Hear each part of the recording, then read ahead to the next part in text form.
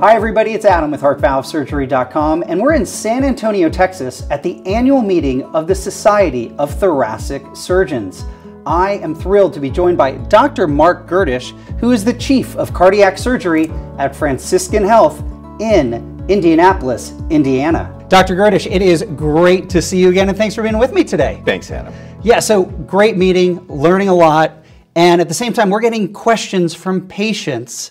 This one came in from Brad, and it's all about something you specialize in, which is recovery protocols.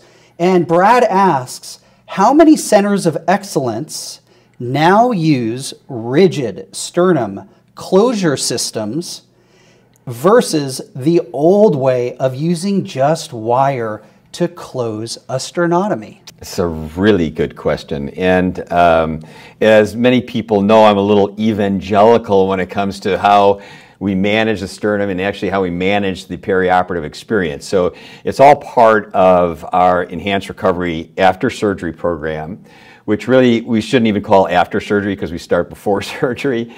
But a really important pillar or component to that is how we manage the sternum. So for the patients that we can't do minimally invasive surgery for, the patients that we can't operate between the ribs, we have to divide the bone. So now we have a bone that needs to be repaired. And the only medical discipline that doesn't repair a bone orthopedically after they divide it or when they treat a bone, for some reason, is cardiothoracic surgery.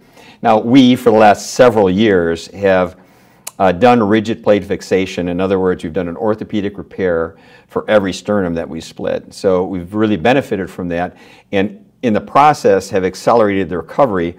We have delivered that message. There's been some increase nationally in the use, but it's only at about, of all the sterna that get put back together, it's only at about 5%. It's 100% for us.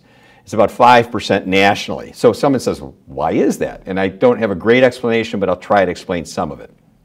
First of all, for us, our goal was to really condense the patient experience so that when they have heart surgery, no matter what the approach, the time out of their life, the disability that comes from the operation, because surgery is traumatic and because there's some price that we pay, right? As a human being, when we have surgery, any surgery, we pay some price, whether it's discomfort, limitation of mobility, etc.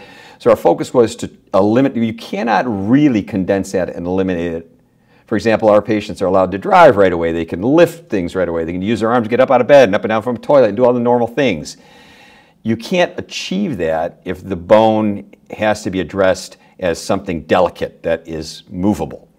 So for 70 years, surgeons have been putting the bone together basically like a coat hanger, you know, twisting it and with a piece of wire and putting the bone together. And we just thought that that just didn't make any sense anymore. So now we actually continue to advance the principles that we use. And now we have a situation where most people, we can let them go completely back to their normal activity very, very soon after surgery.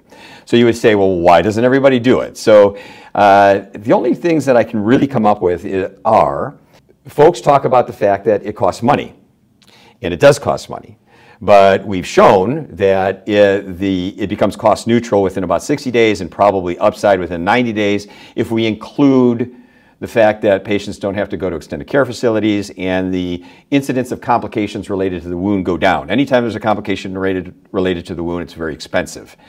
But unfortunately, our healthcare system is based off of a 30-day pay structure. So you really have to have an institution that gravitates toward looking at the long game. What is the experience for the patient going to be after they leave the hospital? How are they going to be in 90 days, a year, 2 years, 3 years? The other is time. So at the end of the operation, the way we do it, it takes time.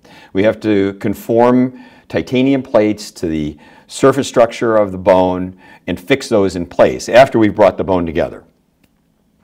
So right now we're working on more advanced methods of everything.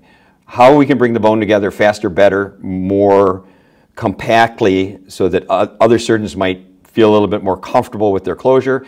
And then are there methods of creating plate fixation that might not be as quite the investment of time that we make because for some reason surgeons are uncomfortable with that. It doesn't take an hour, it takes an extra 15 minutes, but they feel like that's an issue. Those are the two main issues that I can come up with. Yeah, well, Dr. Gerdisch, thank you so much for being evangelical in this situation, because I've talked to your patients who've had rigid sternal fixation, and there's very little pain that they ever talk to me about. And I'm sure this wraps into the whole decrease of opioid usage at Franciscan Health. And so on behalf of your patients and the people at HeartValveSurgery.com, thanks for everything you are doing at Franciscan Health in Indianapolis, Indiana. Well, thanks, Adam.